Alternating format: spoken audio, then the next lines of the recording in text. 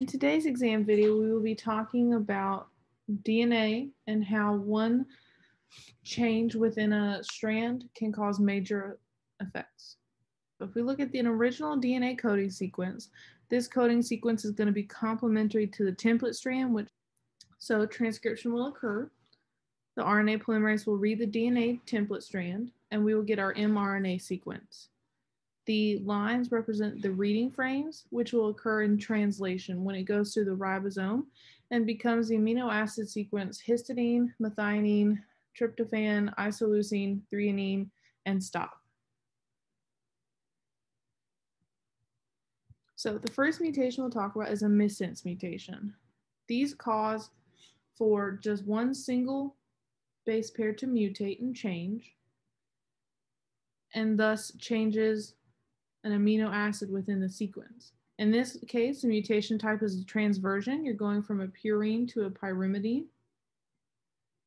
And the mutation protein strand is now histidine, methionine, cysteine instead of tryptophan, isoleucine, threonine, stop. So as you can see, this can greatly change the protein structure once it folds into its tertiary structures, and can cause other issues within the cell, or it can cause none. A nonsense mutation often causes a lot more issues. It causes a truncation within the translation change.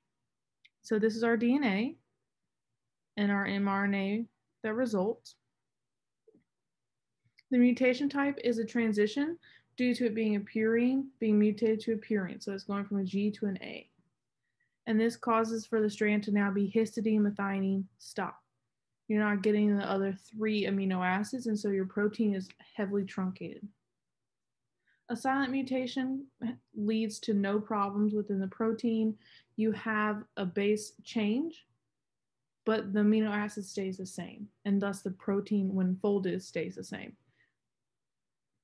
In this case, we have a transition mutation because we're going from a pyrimidine to a pyrimidine. And the mutated protein strand once again remains sustained. It's histidine, methionine, tryptophan, isoleucine, and that threonine. A read-through causes for there to no longer be a stop codon where they're supposed to be, and this causes issues. And now that the protein is a lot longer, so it may fold differently, it may have different properties that it didn't have before. So this was our new DNA, new mRNA. The mutation type is a transition because you're going from a purine to a purine, so you're going from an A to a G.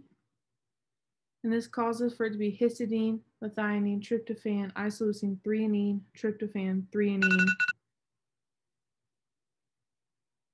And this causes an issue where the protein strand is now too long. These are my references.